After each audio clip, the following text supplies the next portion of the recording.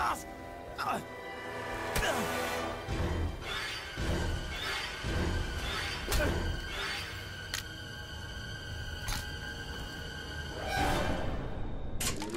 up, guys? Time left. Okay, D-Brown Gaming here. We're here with a new glitch. It's amazing.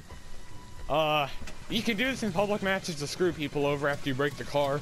But I'm just gonna do this for you. Okay, go ahead. It actually worked. Oh, okay, yeah, as you can see, it can tip the car like that. It's ridiculous. Oh, well, there you go. But you need to get a car ready, and then you want to get really close to it, as close as possible, and you want to go ahead and throw the knife, and it will do stuff. He'll do stuff like this. Oh my gosh. And he's gonna go ahead and tip this over again. Welcome, punch. What the crap? Throw another one. It's the funniest glitch ever, honestly. Oh gosh! I can't get in it, by the way. It's destroyed, guys. This is the best glitch ever. It's so much fun to do. Holy crap! Holy! Hey, that's it. It's the dumbest glitch ever.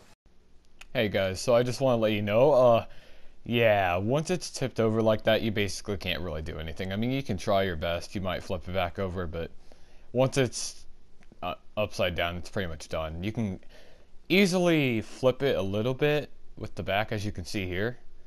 You can just throw a knife at the back, but it doesn't work too well still. So it's fun until it tips over. But this is a brand new glitch, I'm pretty sure. I'm not sure how long this has been in the game. Pretty sure not that long, because there was an update that changed throwing knives, and apparently this was the update. We got to throw out whatever the frick. Like, we got to throw knives at cars, as you can see. It makes no sense. But you can do this in public matches, but just keep in mind that it's kind of a butthole move. So, I mean, if you want to do it in public, you can. I recommend breaking the car and then throwing a knife at it, and it'll flip over, and basically they can't do anything. Which would be awesome. You can't really get banned at all, because, like, it's a glitch that happens out of nowhere. It's intentional, but... Anyway, hope you guys enjoyed the video. And I actually got a little bit of a clip to show you how insane it was at one point when we were doing this. We were doing it to the 4-seater, and it flipped out like crazy. And here's that clip.